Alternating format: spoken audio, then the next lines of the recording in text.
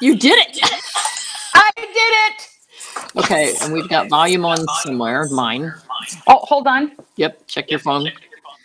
Okay, I turned my volume off. Perfect. Now we're good. Sometimes my phone just turns it up anyways, but exactly. I had mine turned down, and then as soon as you connect it, puts it back up. You know, technology. Listen. Yeah, it does. Well, it listens too much, actually. So I'm definitely not a technology wizard. Plants are more my thing. Yeah, you're much better with plants. Well, let me tell you, yesterday we had so many technical difficulties, we actually had to switch platforms. So technical difficulties is my middle name. I'll just repeat that.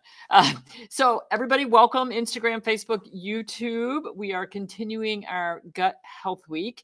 And so we've tried to bring you some of our friends who are incredible top experts in their fields. So today we have Rita Hogan, who is canine herbalist, and Rita is from Seattle, Olympia, Washington. Olympia.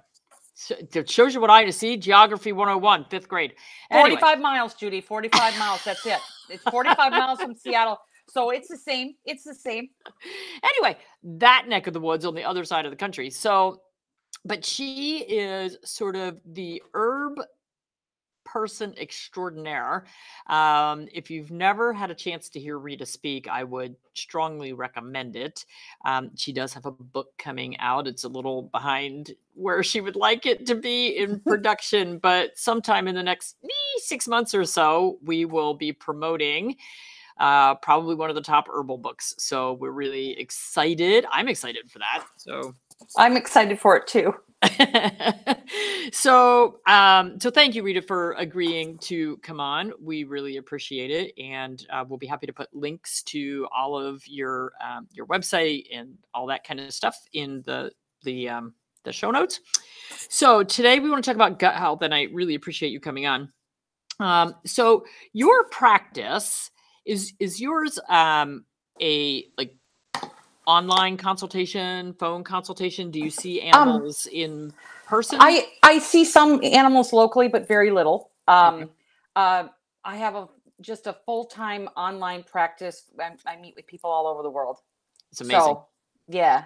It's amazing, and it's so important because there are people who are in what I call veterinary deserts where they just do not have access. Some of them, they have to drive 100 miles to get a traditional veterinarian, but for many, many people, it is almost impossible to find a holistic veterinarian or someone who is willing to use things like food or herbs instead of using traditional medications that we all know have tons of side effects and may cause more trouble.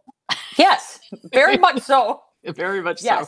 Yes. So, all right. So what are the gut related issues that you end up having consultations with most often? I mean, there's a long list, and we can talk about a few of them, but what are you mostly getting people coming to you and saying, I'm having a problem with that?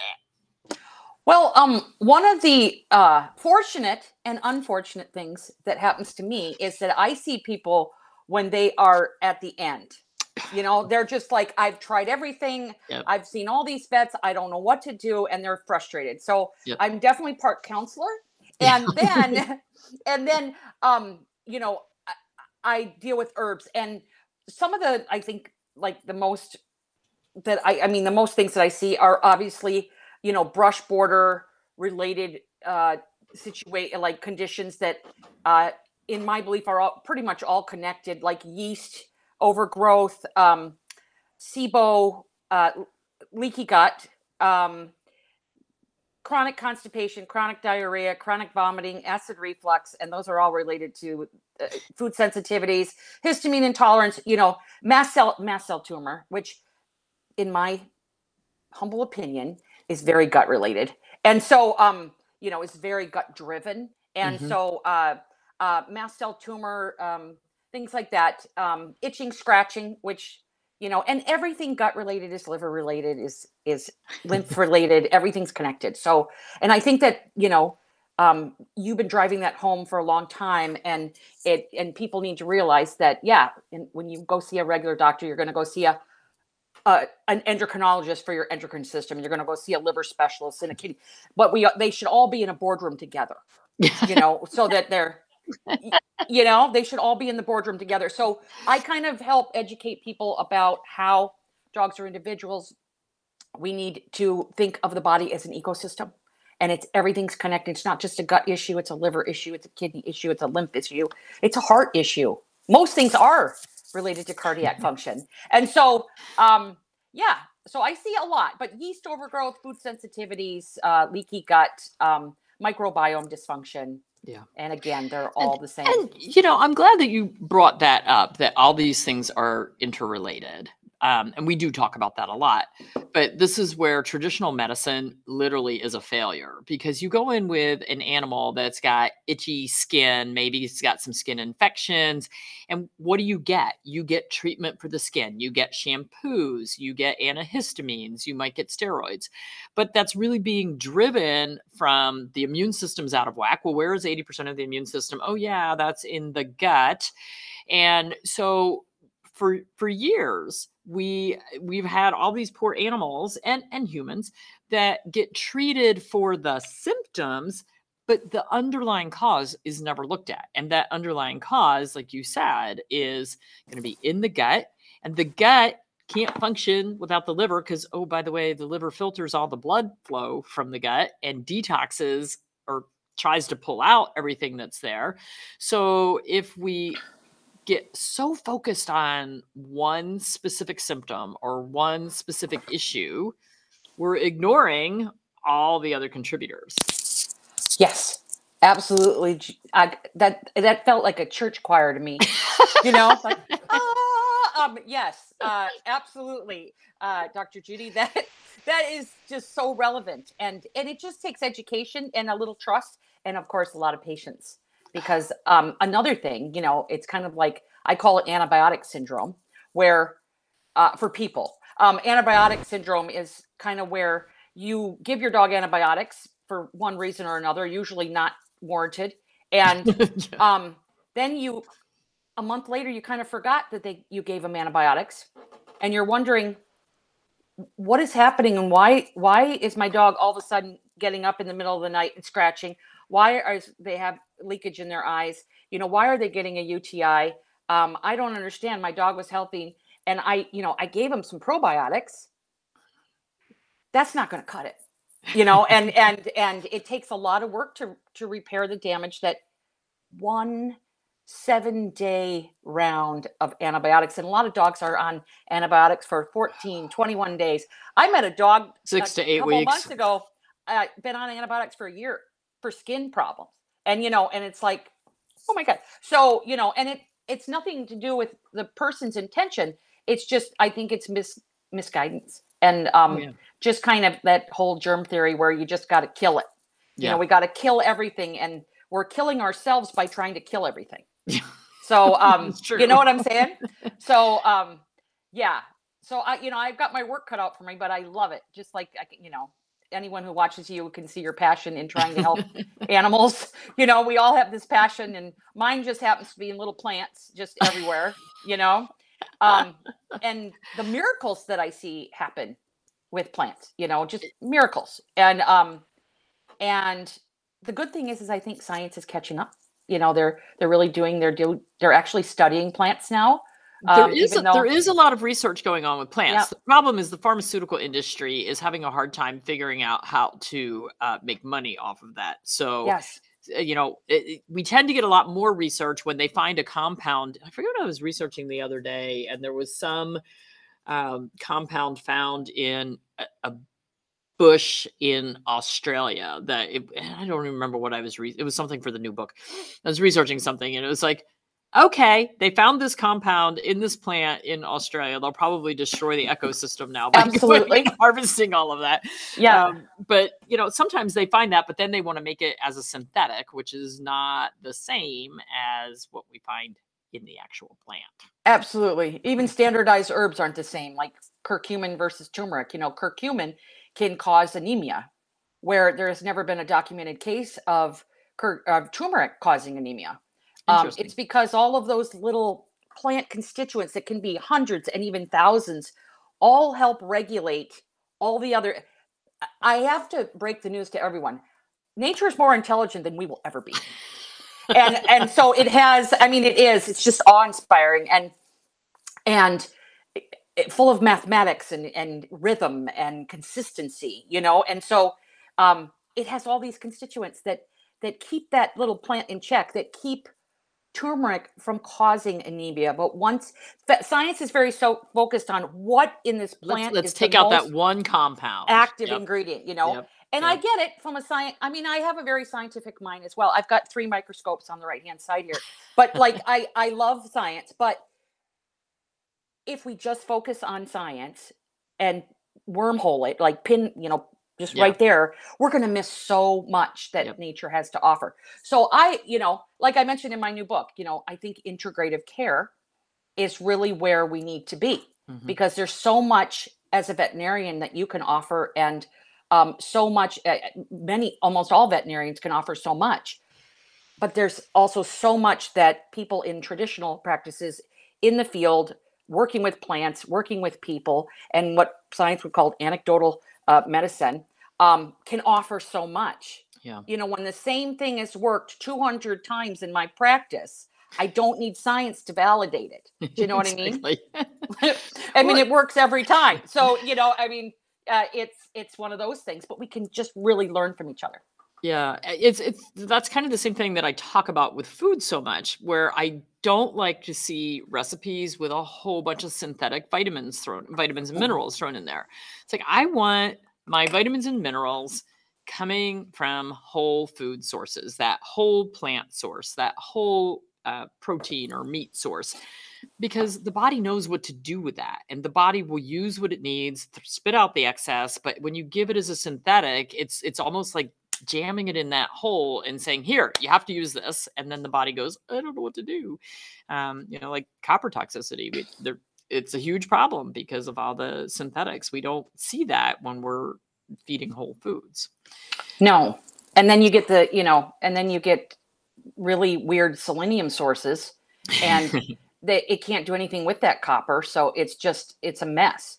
And so, and another thing, and this is a gut, this is a gut thing. Folic acid. Okay. You're going to see folic acid in so many things. It's in much more human products, but you're going to see folic acid. And what's weird about folic acid is that in the body, it's called folic acid. But when you have it outside of the body in products, it's synthetic folic acid. And it's in so many things, and it really messes with the receptors in the body, because natural folate needs to bind to those receptors, and folic acid is actually binding, which the body can't do all that much. It can't absorb the amount that it really needs to do. And then so you mess with methylation, which is another conversation. We're not going to get into that. But methylation, really, the liver is so dependent on good methylation. And how methylation dictates how you detox chemicals, how your dog detoxes chemicals. And when you ingest too much folic acid, you are messing with liver health. And so I would like to get folic acid out of supplements. That's just my little rant on that gut health thing. I love it. The liver and the gut are so connected. So, I mean, I'm not saying throw your dog food out that has folic acid added to it, especially if it's like the last ingredient. I'm not saying that, but then go check your treats and your supplements. If you want to pick one thing, pick the food and that's it. Get rid of the rest, because you need to be supplementing with folate or folinic acid. And that's a big deal that not a lot of people are talking about. And science has proved that one. See, I told you she's brilliant. You've got to hear this woman speak, because I mean, you got a sciencey or science brain. Oh, I do. I do puzzles all the time, and I love puzzles, and the body's a puzzle. But let's talk about the gut. Let's talk about the gut. So, okay. What is your? So I want to talk about what are like some of your top herbs to go to, and then I want to talk about probiotics versus herbs, or using in conjunction or whatever. Absolutely. So, to get to the herbs, I just want, like, it's a puzzle, right? So I want people to understand how interrelated all of these gut issues, chronic diarrhea, constipation, acid reflux, food sensitivities, which a lot of people are dealing with right now, stress, histamine intolerance, SIBO. Okay. These are all connected, and this is how. So if you look at yeast overgrowth in the body, which, as you know, is a big problem, what causes yeast? Stress and the vagus nerve. The vagus nerve goes through the gut and it regulates the stress response, also the brain response to the microbiome and everything else that's going on in your dog's gut, including the relation between the heart and the gut, right? So the vagus nerve and stress is a huge thing that people aren't paying attention to. It's getting more attention right now, but it's huge. Antibiotics, we could talk for days. Liver weakness, antihistamines, acid reducers, antacids. Acid reducers are more like PPIs, protein pump inhibitors, that people love to put their dogs on, and antacids. That really messes with yeast overgrowth. And then the vagus nerve also regulates how the body controls yeast. So if a dog is stressed and you're stressed and your dog loves you and pays attention to you, you probably both have a little of yeast overgrowth. So there's those things, right? And then acid reducer and antacids mess with stomach acid, which stomach acid, the level of stomach acid indicates how well your dog avoids pathogens, how well your dog breaks down yeast, how much histamine your dog is giving off, or how it processes histamine. It breaks down proteins. If proteins get into the small intestine that are not broken down and cannot be broken down, right, into their little tiny amino acid friends, you will get the immune system saying, hey, there's a foreign invader in here and it's getting into the bloodstream and I'm going to mark it for termination. Then your dog can't eat that substance for a very long time. Okay. Sometimes even up to a year. Yeah. So antacids, they are not your friend. And you know what? I see that in records all the time. It's like the first thing to go to. Here, we'll put them on famotidine. and it just causes so many problems. But you're just like, well, he's not doesn't have acid reflux anymore. But the issue with acid reflux is your dog actually has too little acid, and sometimes it's in the wrong place. So that can mess with your brain. And then we have food sensitivities. Okay, so we just dealt with yeast, food sensitivities. What causes food sensitivities? Yeast overgrowth, antibiotics, antihistamines, enzyme insufficiency. That means low stomach acid. Over your body not breaking down histamine, stress, the vagus nerve, over-vaccination, nutritional deficiencies, and thyroid health. And thyroid health is affected by anything we're talking about today.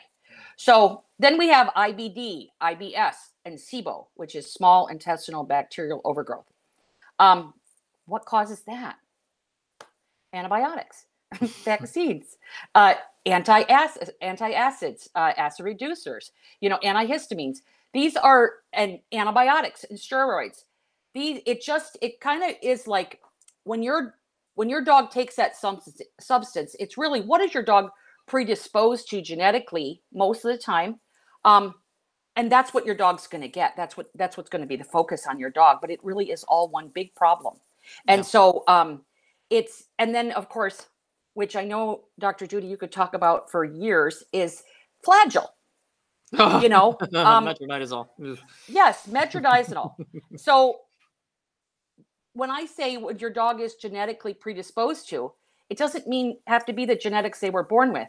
It can be the genetics that are turning on epigenetically when we feed our dog and when we give them flea and tick meds, heartworm meds. Flagyl turns on inflammation markers in the gut. It is scientifically proven. There's a really great little excerpt in the Forever Dog that Rodney and Karen put in there on page 172. And it's my favorite page in the whole book, because I was like, yes, I'm so glad they put this in there, is what Flagyl does to your gut and your genes. So there's that. And as you know, the standard of care for Flagyl and metronidazole, same medicine, when you go in for diarrhea, it is the standard of care of allopathic medicine.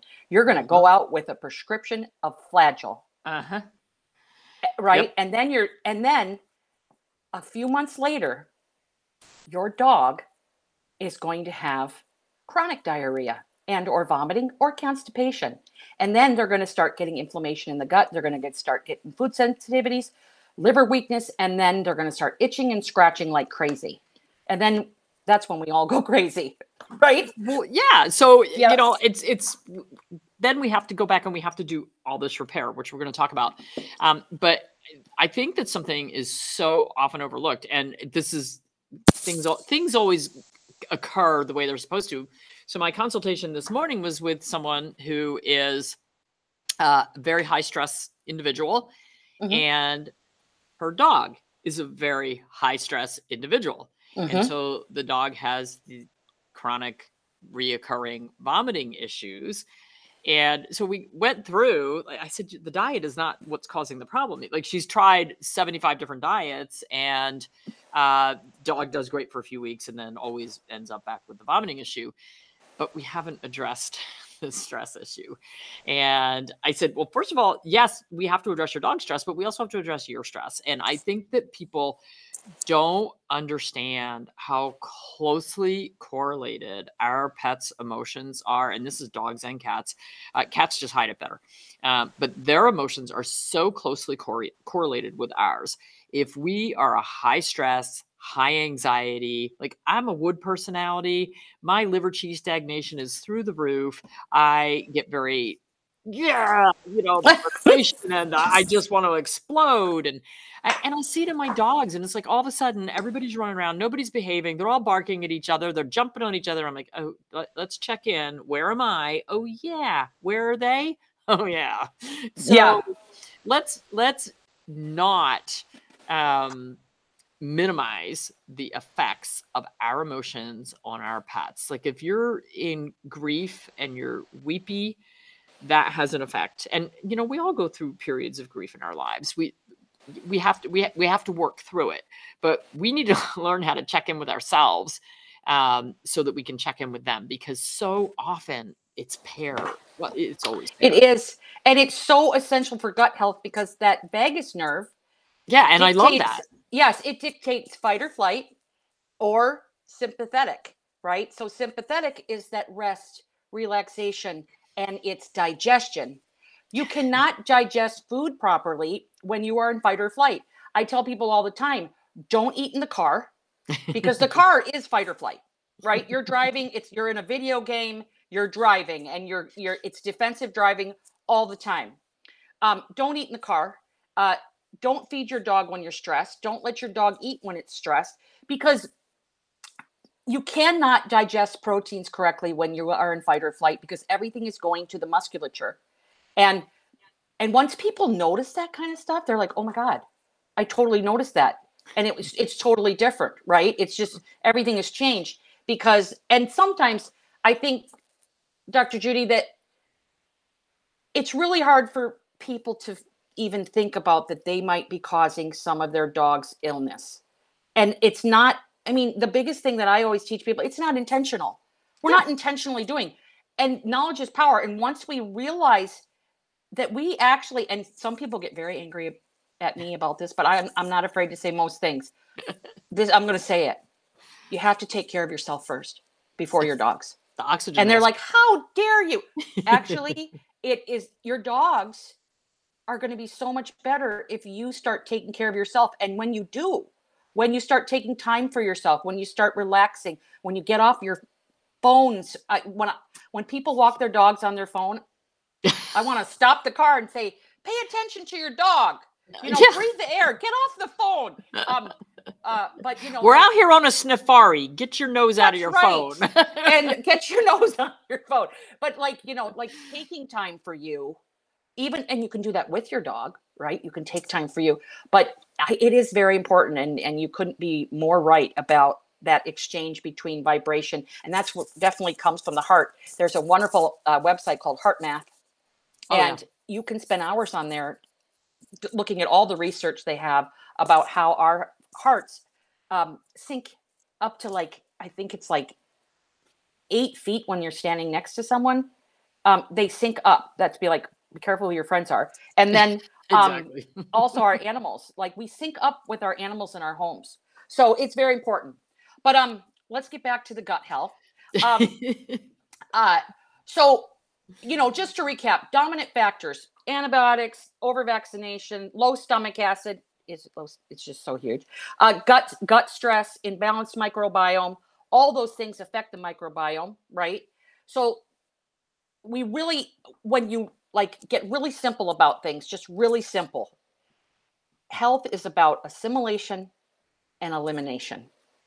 And you want to focus on the things that support healthy assimilation, which is all the things we talked about and going to talk about, and healthy elimination.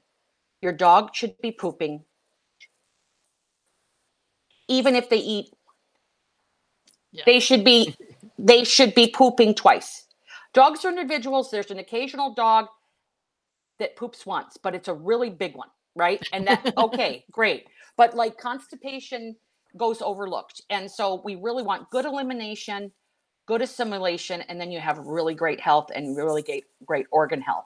But you can put whatever you want into the tube, but it doesn't mean that it's actually getting into the cells. Right. So that's what we really want to focus on, right? The good things getting into the cells.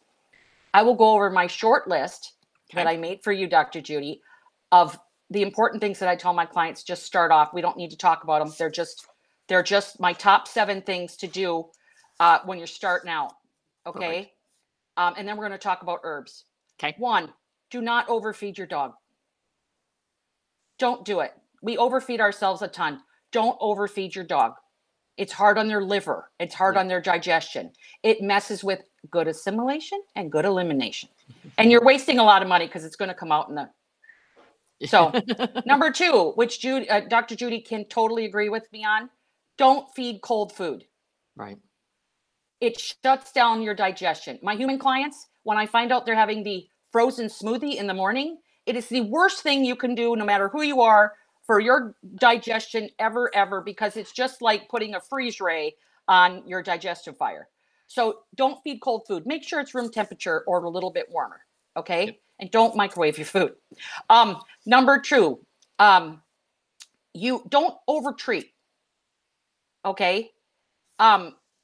Your dog has this little thing called the migrating, or sometimes people call it mitigating motor complex in their gut. We have it too. And it starts about 90 minutes after we eat. I'm not sure exactly how much, I think dogs and humans are pretty similar, but I don't know the timing that it starts in dogs. I do not know that. I should find that out. But it basically is a little sweeper. So basically think of it as the janitor that comes out and sweeps all the pathogens out of the small intestine. Okay. And as soon as your dog eats, he disappears out of the video game. Just boom, he's gone. And all of those pathogens, if he didn't get to do his job, are stuck there. And that's where you get SIBO. And that's where you get pathogenic overgrowth, and it leads to leaky gut. So you want to make sure that you're not treating your dog all the time. Give him a good 2.5 to 3 hours after he eats before you treat. Okay? And that goes for ourselves too. Try that out. See, if you have gut problems, you'll feel so much better if you just stop eating for 3 hours after you eat your meal. And then number 4, consistently feeding energetically inappropriate food and supplements can cause your dog to either get more colder or hotter, and it can cause disease. And I know that Dr. Judy will agree with me on that one. Can't talk about that right now. It's a different conversation. Yes. But Dr. Judy's got a whole bunch of information on that. I've got my energetics course on my website, hopefully someday on Dr. Judy's. But that is important. Number 5, add digestive enzymes to any kibble or cooked food. Okay. Or if your dog is switched to raw, at least 6 months to a year, add digestive enzymes. Okay. Enzymatic health is so important. It's just beyond important. So and some people say, oh, well, I've tried them and he made my dog get acid reflux. Try a different form. Try a different kind. There's lots of different formulas out there. And sometimes it only takes one ingredient to mess with things. And I can tell you, anecdotally, over the last 20 years of my practice, I can say that very warm dogs do not do well with bromelain. So if bromelain is in the formula, try one without bromelain and you'll probably do just fine. Don't give antibiotics unless your dog's life depends on it.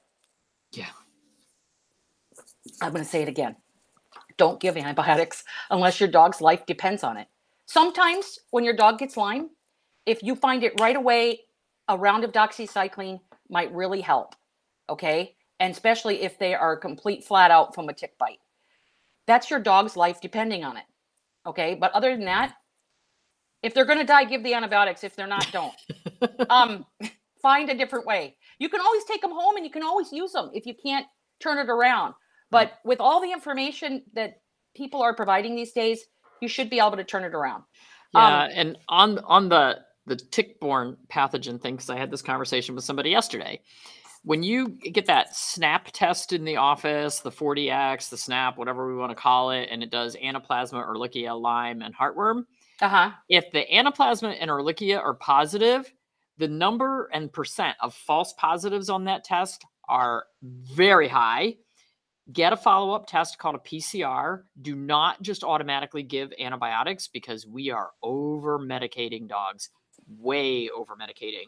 Most of the time, those tests, what I found in practice, most of the time, those tests are false positives.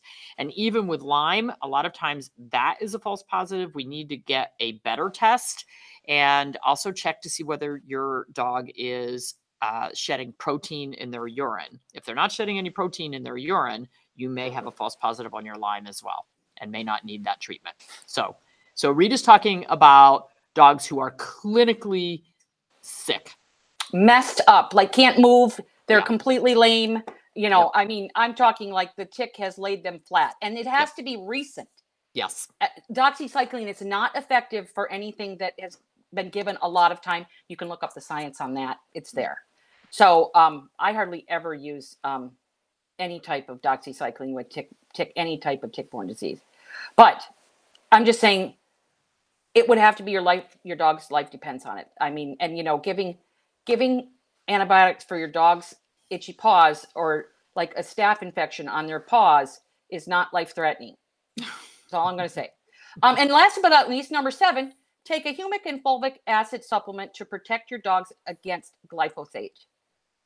They have great research right now on the protective function of humic and fulvic acid, protecting the microbiome against the damages of glyphosate, which is absolutely everywhere. It does not matter if your dog eats 100% organic from your backyard because it's in the rainwater. So just everyone should be taking one. There's other things that protect too, but that's the easiest one to come by. Okay, let's talk. Let's touch on probiotics and then get right to the herbs. Okay. So you asked me about probiotics. You know, I recommend probiotics, but here's the thing. One, I love variety in a diet because you want to feed that microbiome. You want to feed them. You know, they eat off our food, and you want to give a lot of different types of things to get that microbiome flourishing. Number 2, cycle your probiotics. You know, you don't want the gut to be filled with one specific strain of probiotic. You want to cycle.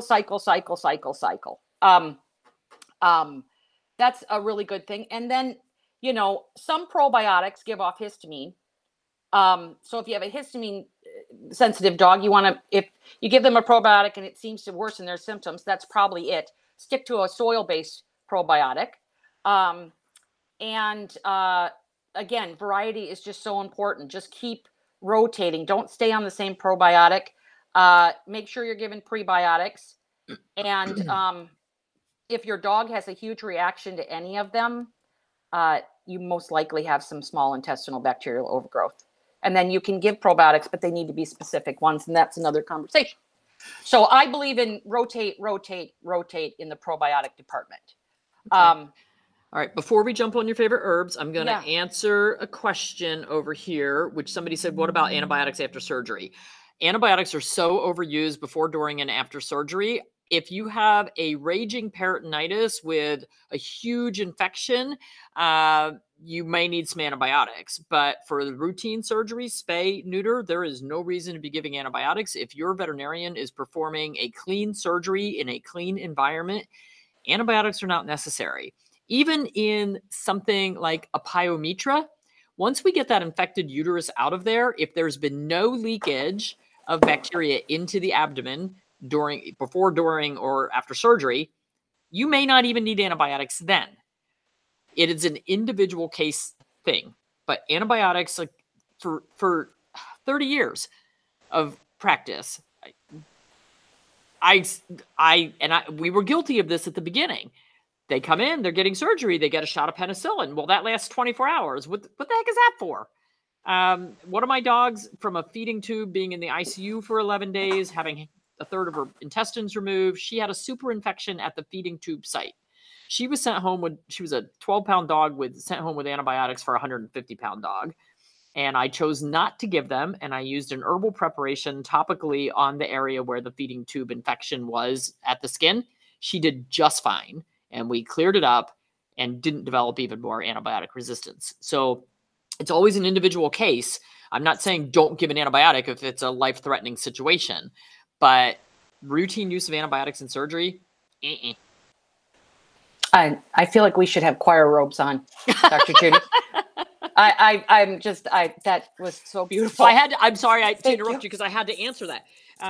But your veterinarian is going to get really mad when you say, don't give him that antibiotic injection for her spay. Yeah. You can always give antibiotics if something goes south.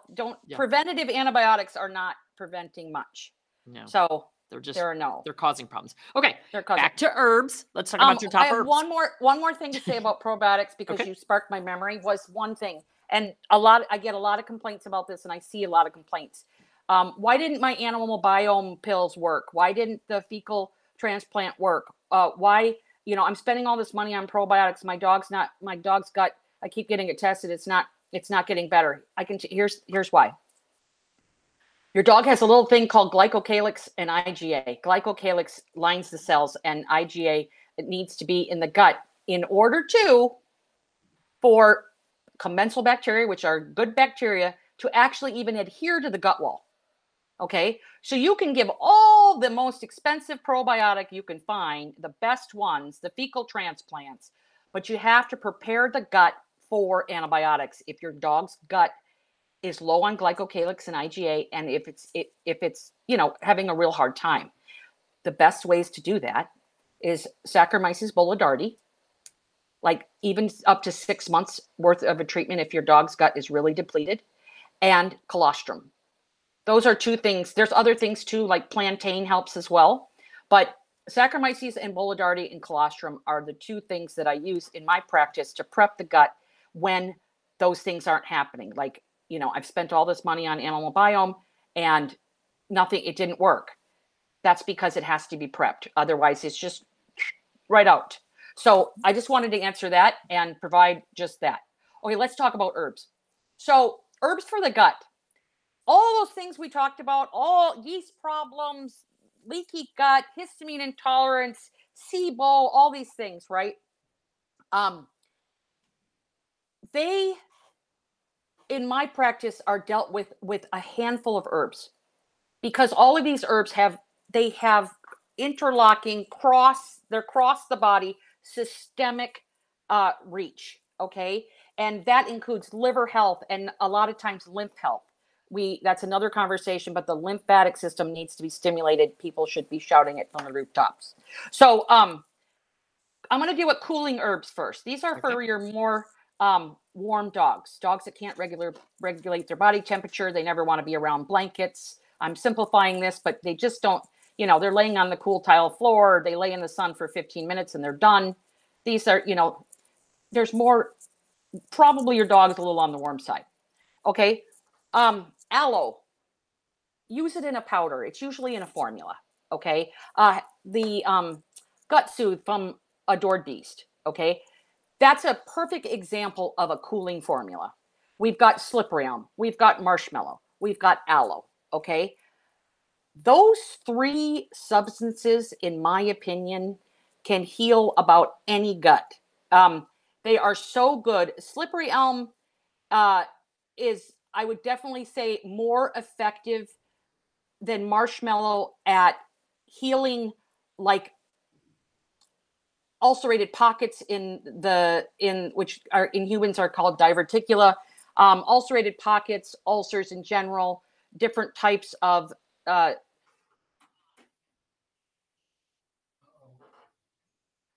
hopefully it'll pop back. Ah. Oops, we lost you on Be Live. Can you pop back into Be Live? Should be back. Should be back.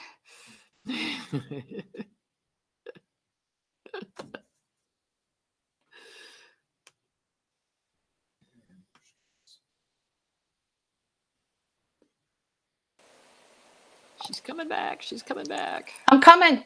There she is. Yay. Okay. So I don't know what happened for ulcers. So yeah. But when you mix marshmallow, slippery elm, and aloe, a beautiful music happens. So those are really good, and they're definitely, I would say, any dog can use them acutely, but dogs that are more on the warm side are definitely going to be more in tune for long-term use. Can you hear me now? Yep. Okay. And then we have yarrow. Yarrow isn't talked about a lot, but it is a wonderful balancer, and it deals with histamine. It deals with leaky gut, dampness, pain, IBD, IBS. And when you have acid reflux, that where the, let's just call the little opening that keeps stuff in your stomach,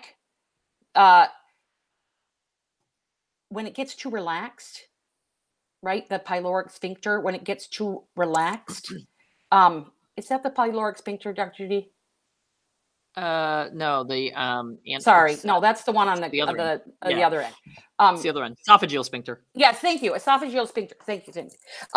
I just call it the little flap. But anyways, when that gets too relaxed, that's when you get the acid reflux, when it's not stomach acid related usually. Yarrow is perfect for that. So yarrow hits a lot of bases, and it's very balancing. It can be cooling and warming, which I love. And then it's really SIBO friendly, food sensitivities. And the best thing that it does, which is a huge problem with assimilation and elimination, is that it prevents stagnation in the gut. But it's not overstimulating where it's going to give a dog diarrhea. It's actually a very good anti-diarrheal. So it's like slippery elm, where it could deal with constipation and diarrhea. Then we have one of my favorite cooling herbs is plantain. Plantain helps the good bacteria adhere to the gut wall. It helps with balance the microbiome. It's excellent for leaky gut, food sensitivities, heat in the gut. It brings down inflammation. And in general, anything that heals, not anything, but most things that heal wounds on the inside are going to heal wounds on the outside are going to heal wounds on the inside. And plantain is a wonderful wound healer. Cool. And then last but not least, cleavers. And that is for its function in the lymphatic system. And the gut has these little capillaries and called Peyer's patches. And they suck up fat-soluble vitamins and fat-soluble nutrition and fat-soluble toxins. And they flush them into the lymphatic system. And you really want that lymph to be moving. And cleavers, for more warmer dogs, is just perfect for long-term use. Love it. And you only need like literally just drops of it for pretty much any size dog. Then let's talk about cool dogs. Dogs that love snuggles, that love blankies, that love heat in all forms. St. John's wort. You can't give it with pharmaceuticals, so just ignore it if your dog's on pharmaceuticals. But St. John's wort is often overlooked as a gut remedy. It's a beautiful gut remedy. Leaky gut, it calms stress. It calms the vagus nerve. It gets you out of fight or flight. It calms reactivity in the gut and definitely deals with food sensitivities. Olive leaf extract. Now, olive leaf can be given with warm or cool dogs long-term. I like to give, I think it's more conducive for dogs that are on the cooler side because it's slightly warming. But it's an antifungal. It's a microbiome balancer. It deals with definitely food sensitivities. It's antiviral, it's antibacterial. And I will tell you, it's a specific, which this means that it hones in, a specific for your Ehrlichia. I'm just putting that out there, Dr. Judy. I had Ehrlichia ticks on my property. I had 16 dogs with Ehrlichia and got rid of it with every single one of them with olive leaf. There you go. Yeah, it's very good for olive leaf. It's also so good if for you Lyme. do have that positive PCR, yes, and it's good for Lyme and it's good for anaplasmosis, Bartonella. So it's a really good one. And then turmeric. We all know about turmeric. Everyone loves turmeric. Turmeric is very warming, not as warming as ginger, but very warming. Leaky gut, food sensitivities, yeast, and all of these herbs deal with the liver. Turmeric has just far-reaching systemic effect, and one of its superpowers is that it helps improve phase 2 detoxification. And in a perfect world, phase 1 and phase 2 detoxification are running at the same level. But a lot of times, phase 1 overpowers phase 2, and we don't want that because it creates a lot of free radicals and a lot of damage. And turmeric can really help regulate phase 2 detoxification. And that's going to help the entire gut. And it's going to help inflammation. And that's where, inflammation messes with assimilation and elimination. Okay, so turmeric is beautiful for dogs that are cool. And then another herb that's hot is ginger. Dogs who are cool love ginger. People who are cool love ginger. I love ginger, can't have it. I'm much more warm. I can have little bits of it. And then I'm just like, I'm drinking gallons of water. But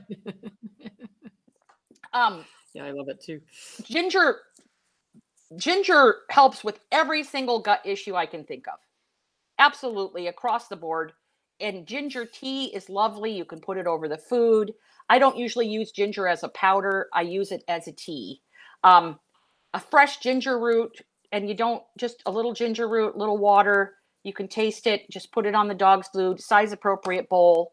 And it's just lovely. And it really, anti-nausea, helps with diarrhea and constipation, helps with food sensitivities, helps calm inflammation. It's just a lovely, lovely, lovely herb. And there's tons of good information about ginger out there.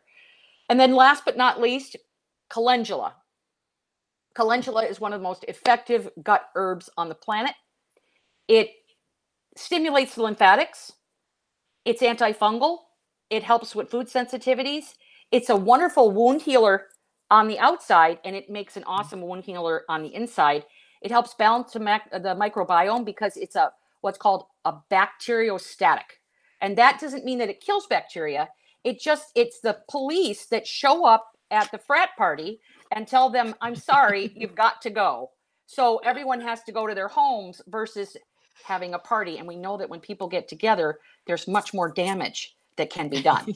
So that's what calendula is, like a little cop that shows up and says, And so it's a bacteriostatic. It makes them disperse.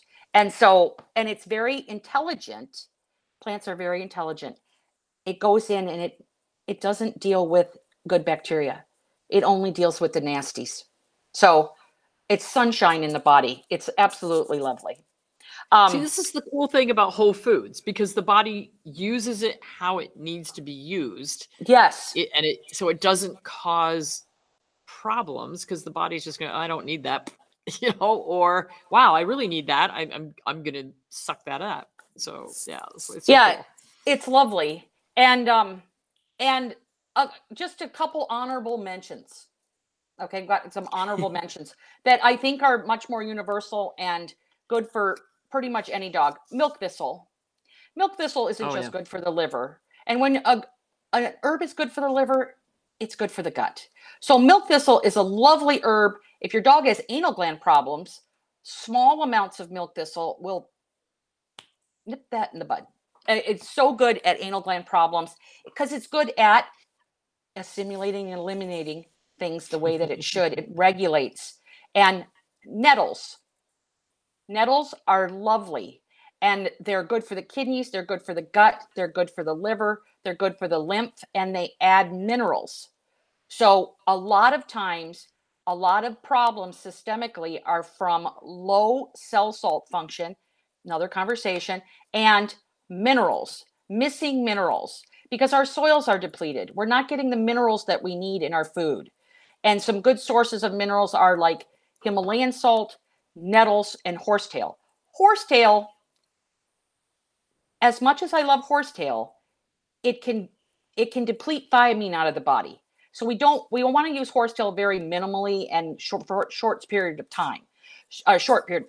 So nettles is something that can be used long term, and it adds so many minerals to the body. And my mentor and just adore Matthew Wood. I loved what he said about nettles. He said nettles makes things in the body start working again. And that is it, like things that have stopped working, nettles is first go-to. And I definitely say if I was stranded on an island and had one herb to pick from, it would be nettles. That would be my choice of herb, nettles. That's and then so last funny. but not least, licorice root. Deglycerized licorice root is neutral, which means that any dog can take it long term. It's lovely for all gut problems, and it makes other herbs work better. It adds synergy. It's a harmonizer. Yes, thank you, Dr. Judy. It is a harmonizer.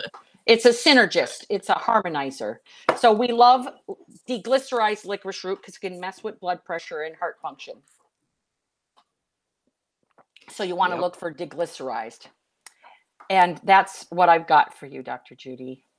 That is so amazing. So how many people that are watching, and I know I can't see any raised hands, but how many of you are like, I need a consultation with her like yesterday? Booked for I'm sure I was just going to ask you, how many months out are you booked? 4? Yeah, that's about right. It's hard to find people with this much knowledge. That's why we need her book. So when it comes out, we will definitely promote the book. We will let you know it's available. And is this your book that you've written? Is this sort of user-friendly for the pet parent as well as user-friendly for veterinarians who are interested in learning more about herbal medicine? Yes. So pet parents can use it.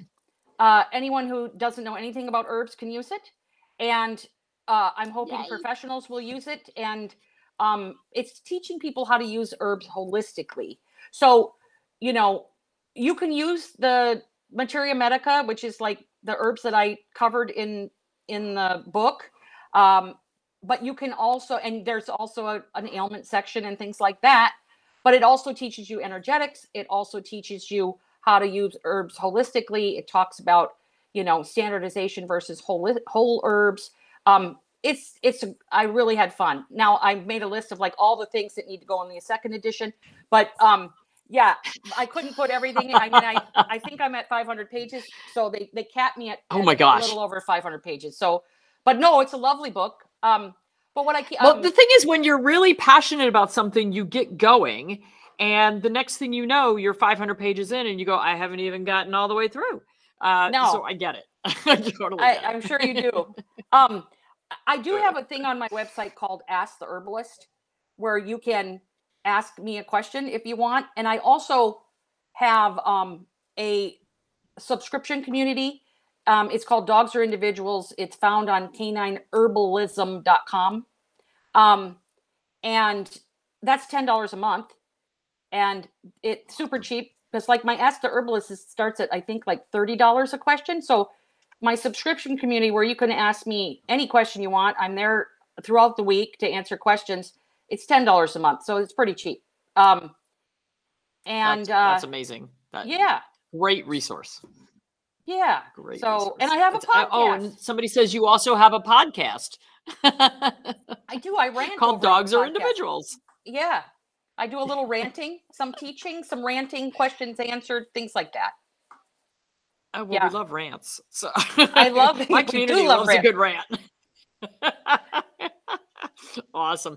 Rita, thank you so much. I'm sitting here taking notes. So, this is, I love it when I have a guest on that I'm just like, it's so cool. So cool. You are amazing. Again, if you ever get a chance, if she's speaking, are you speaking in California? Yes, I'm in speaking September? on September, 30th and October 1st. 30th? Yeah, September 30th. And I think there's only 30 days in September. 30th and October 1st in Newport Beach. Can you throw the link in there, Dr. Judy? It's thrivingpetexpo.com. thrivingpetexpo.com, and it's in Longport Beach? Newport Beach. Newport Beach. Newport Beach, California. I spoke there last year. I'm not going this year because I've got too many things on my calendar. But I heard Rita speak there last year, and they've got like 8 different speakers. It's going to be amazing. So anybody who's on the West Coast or feels like taking a trip to the West Coast, that's a lovely time of year. And you can meet Rita in person and talk to her about all her stuff. Unfortunately, I don't think her book's going to be available by then. I know. When it is, we'll let you know. And my talk is she's going got to blow your courses, and if we mind. can get... Well, then I'm going to have to... I had to tell you. Hopefully she will... Hopefully she will do the... You can buy the online version after it's over again. So I'm hoping she will. Either that or I'll just beg. Anyway. I'll give you my Thank you very much, Rita. There you go. Thanks. So enjoy the rest of your week. Thank you so much for being a guest, for being so powerful and providing that was a wealth of information. So Rita has courses. Hopefully we're going to get her courses also on Dr. Judy U. So you have plenty of places to find them. And just everybody go out and learn, because there's so much we can do without resorting to drugs. I like that. No drugs. And Dr. Judy, thank you so much for everything that you do. And you are just so awesome. I know you told me that you've been following me for a long time, and I appreciate your support. And I hope that we can speak together sometime soon.